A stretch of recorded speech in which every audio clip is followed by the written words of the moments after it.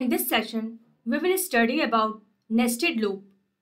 So when one loop comes within the body of another loop, it is known as nesting of loop, and the loop which comes first is known as the outer loop, and the loop which comes within is known as the inner loop. So here there is a small program to print a pyramid of star symbol. So here we have taken two loops. Here is the first loop. This is the outer loop of this program. Have a counter variable I which take its value from the range function. And as the range function has value 3, so this function will execute for the value 0 to 3 minus 1. That is for 0, 1 and 2. Now, when I is 0, so it will check the condition as 0 is less than 3. Now, it is the right condition, true condition. So, control comes to the inner loop.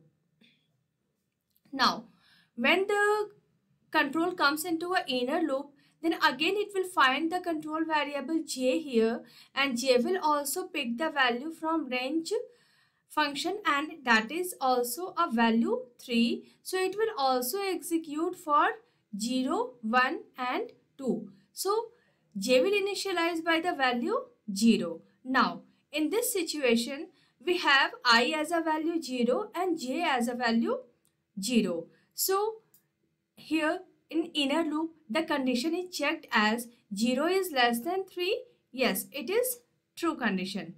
So the control comes to the body of inner loop, and in the body of inner loop we have one if statement, and if statement is checking the condition whether I is greater than equal to j. If this condition is will be right, then control comes to the print statement, and if this condition is not right, then the control goes to the next iteration of the inner loop. So at this time we have I equal to 0 and j is also a 0 value. So 0 is not greater but it's equal to 0. So this statement will be true here, and the print statement will print a symbol star. Now it has a delimiter character space, so it will put a space character after the star symbol. Now again there is no statement below this print statement, so the control goes for the next iteration of inner loop, and the j will get incremented and it will become 0 to 1. So right now the value of I is 0 here and j will be 1. So 0 is greater than equal to 1. No, the condition become false. So this print statement will not get executed, and control goes to the next iteration for inner loop. So now j become 2. Now 2 is less than 3. Yes. Then control comes to the body of the inner loop. So here I is a value 0 and j has a value 2. So 0 is greater than equal to 2. No. So that's why print statement will not print here, and it goes to the next iteration.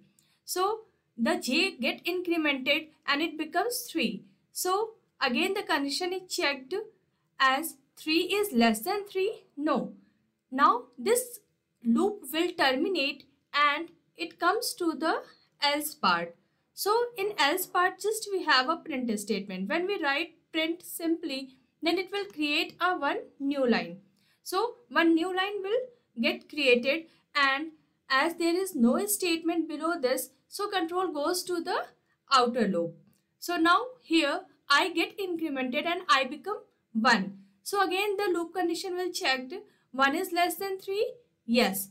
Then control re-enter the inner loop, and again this inner loop process for its whole iteration, that is 0, 1 and 2. So first time j is 0 and here I is 1. So I is 1. 1 is greater than 0. Yes, this condition will be true. So the print statement will print one star symbol. Now for next iteration j become 1. So 1 is greater than 1. No, it's not greater, but it's equal to. So again it will print 1 star symbol. Now again j get incremented and it become 2. So 2 is less than 3. Yes. Now here I has a value 1 and j becomes 2. 1 is greater than equal to 2. No. That's why this loop, this print statement will not get executed and control goes to the next iteration. So j become here 3 and 3 is less than 3. No. Now the condition become false and it comes to the else part. So here in else part there is one new line character. So one new line will print because plain print will create a new line. So again control goes to the outer loop and I get incremented. So I become 2. Now 2 is less than 3. Yes. Now it re-enter the inner loop. Once the control comes to the inner loop, then inner loop get reinitialized and it will process for its whole range of value, that is 0, 1 and 2. So now this time I is 2 here and j will get reinitialized by 0. So 2 is greater than 0. Yes. Now star will get printed. Now it get incremented and become 1. So again value of I is 2 and j is 1. So 2 is greater than 1. Yes. Now again print statement will get executed. Now in next iteration j become 2. So I is 2 here. 2 is greater than 2. Now it's not greater but it's equal to 2. So again condition is right and the control comes to the print statement and it will get executed and it will print the star character. So when in next iteration j get incremented and it become 3. So 3 is less than 3. No. The control comes out of the loop and it will print one space character and again it will goes to the outer loop. So here outer loop I become 3. Now 3 is less than 3. No. So condition become false and it comes out of the loop, and as there is no statement here, so program terminates here and it will print the pyramid of star. So now we will have a demonstration of this code with the Python program. So here I have written the same program and when I will execute it, it will print the star symbol like this. So now we will change some value and have fun with this program. So here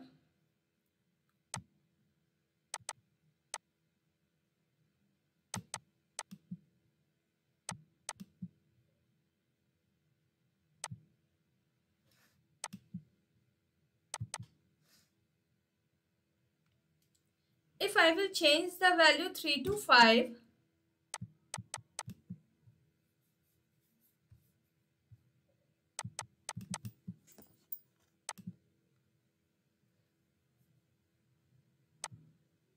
so this loop will execute for the value 0 to 4 and the loop will execute for 5 times and it will print the pyramid for 5 stars. So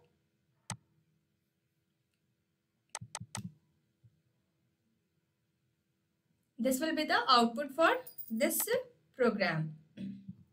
Now suppose if I don't want to print the star symbol here, just I want to know how these loops are working. So if I type here type here I, so it will give the value of I, how the which iteration of I the loop is working. So when I print it, so first time the value of I will be 0, so it will print 0. Then first time the second time the value of I is 1, then it will print 2 times 1, then 2, then 3 and then 4. So it is how the outer loop is working. Outer loop will have a counter variable I and first time the value of I is 0, and when control comes to the inner loop, So this condition will true only for one time, so the only one time the value of I get printed. Second time, it the value of I and j, when we compare I is greater than j, so as I has a value 1 and j will work for its two value, that is 0 and 1, so loop will execute for two times and it will print two times 1, and so on. Similarly, if I will change the value of I to j, so it will print the value of j in a output. So here, for what values I j variable j counter variable will work. First time it will be 0, second time it will be 0 1, third time it will be 0 1 2, and so on. So now if I am going to change the condition, if condition here from greater than to I am going to make it less than, now it will print the inverted loops. So when I will print like this, then it will print the loop in a inverted manner. So this is how the nested loop works in a program, and we can implement nested loop in many conditions. So now I am going to conclude this topic. Thank you.